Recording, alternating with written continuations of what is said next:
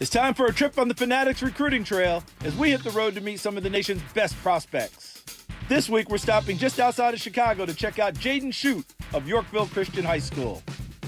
It's easy to remember how to pronounce Jaden Schutt's last name because he is a lights-out shooter from anywhere on the floor. A little bit about my game. I would just say an athletic shooter and stuff. I use my athleticism to get shots off at a very high level and very high percentage, and then just kind of use my athleticism, back cuts and go above the rim. It takes more than just being a good shooter to be ranked as a four-star prospect as Jaden is. The combo guard from Yorkville Christian is one of the top recruits in the country because of his ability to create shots for himself and his teammates.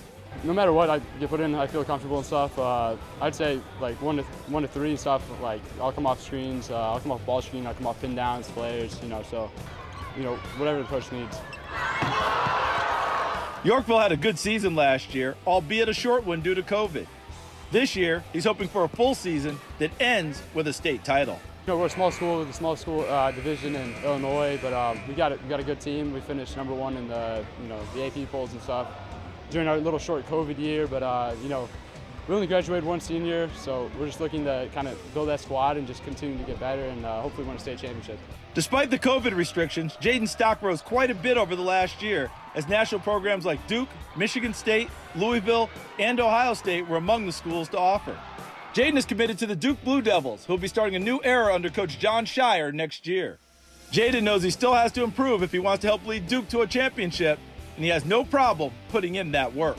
Just continuing to build my body, just staying in the weight room, and just kind of developing my athleticism to kind of play at the college level and then above the college level and stuff. And then you're just constantly getting smarter, building my IQ, watching film, kind of understanding the game a little bit better. Jaden is part of a loaded 2022 recruiting class for Duke that is arguably the best in the country.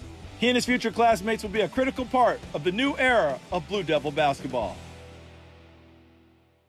Thanks for checking out Sports Stars of Tomorrow on YouTube. If you enjoyed this video, please be sure to give it a like and please subscribe to our channel so you see all of the latest content.